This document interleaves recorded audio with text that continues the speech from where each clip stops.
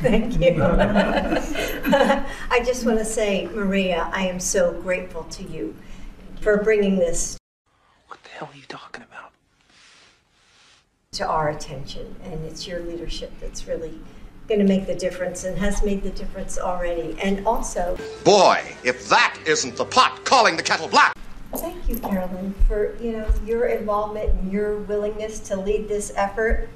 And Maria, after you came, there's clearly some dementia. He's not lucid. A couple of months ago, and then I spoke to Joe, and I have to say, one of the things that I love most about Joe is.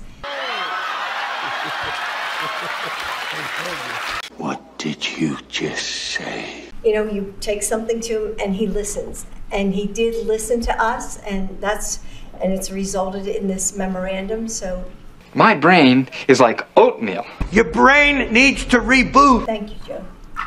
We appreciate this, and women deserve better. And now.